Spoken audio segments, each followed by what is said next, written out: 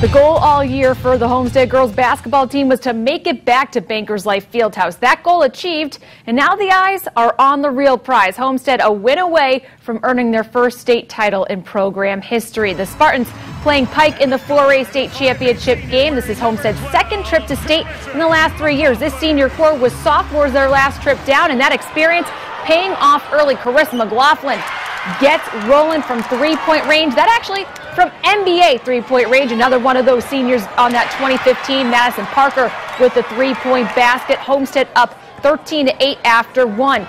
Second quarter, it's McLaughlin going baseline. Gets the tough shot to fall, but Pike with an answer to just about everything. It's Jada Robertson driving. Gets the floater to rattle around, but just before half, Jasmine Geist on the bench in foul trouble, but no problem as Sydney Graber gets it on the second effort and one. Homestead with a 30-27 lead at half.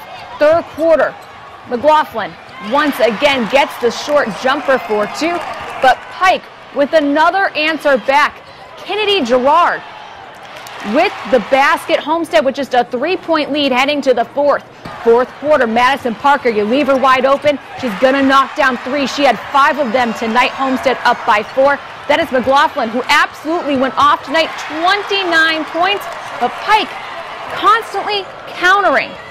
Another jumper here, but Homestead going to start to pull away down the stretch. It's Taryn Klein with a nice bounce pass down to Haley Swing with the shot, and then Jasmine Geist, the senior. She had 8 points and 12 rebounds as Homestead comes back to Bankers Life Fieldhouse and takes care of unfinished business.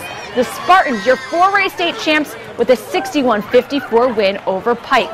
Tonight, a historic one for Homestead, their first state title in girls basketball. News Channel 15's Andy McDonald was at the game. He joins us live from Bankers Life Fieldhouse. Andy, what an unbelievable game. Hey Jess, it's mission accomplished while excitement, joy, and well, a kick of adrenaline were the overwhelming emotions following Homestead's 61-54 victory in the 4A state title game over Pike. There was also, candidly, a sense of relief. They had this dream. They tried to achieve this goal, and fueled by 46 combined points from McLaughlin and Parker, well, they achieved that dream.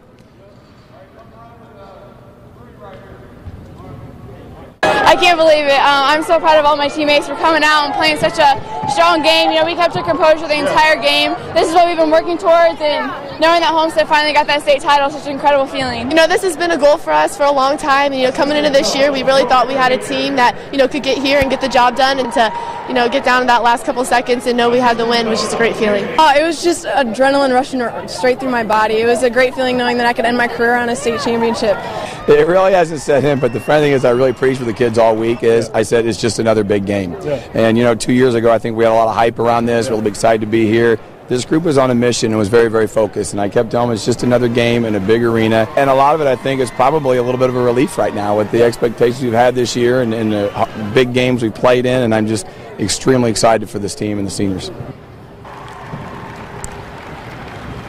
And what a moment for head coach Rod Parker to celebrate with his daughters Madison and Riley. And also, what a bragging rights for senior Jasmine Geist. Her brother won a state title with Homestead a few years ago, and that was a little bit of added motivation for them as they take their first state title in program history. From Bankers Life Fieldhouse, I'm Andy McDonald, News Channel 15.